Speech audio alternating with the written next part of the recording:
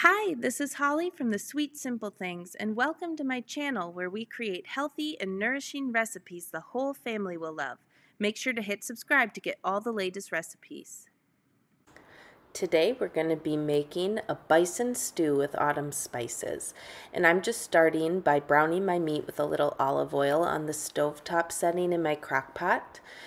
If you have that setting, you can go ahead and use it to brown the meat while you're prepping everything, but if you don't have that setting, that's fine. You can just throw everything in the crock pot as is and cook it that way.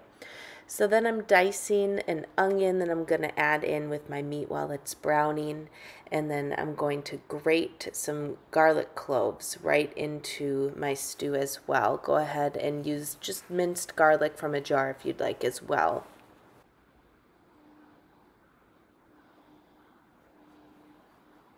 Next, I'm chopping up my carrots, and I like to cut them into bite-sized coins, and I do the same thing with my celery.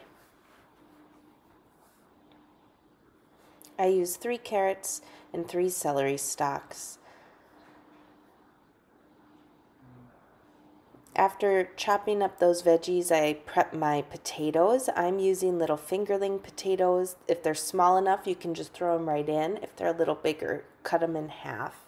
And I love fingerlings. They're great for this stew. You can add your broth, your half a cup of hulled barley that you've rinsed. Make sure you rinse it first because it's quite dusty. A tablespoon of balsamic vinegar just to add some acidity to the stew, and then all of our fall spices, which includes turmeric, paprika, oregano, and even cinnamon. This bison stew is so incredibly nutritious and hearty and delicious, and it's perfect for a fall day. You can check out the link in the description to get the full recipe with all the measurements and ingredients, and we hope your family loves this stew as much as ours does.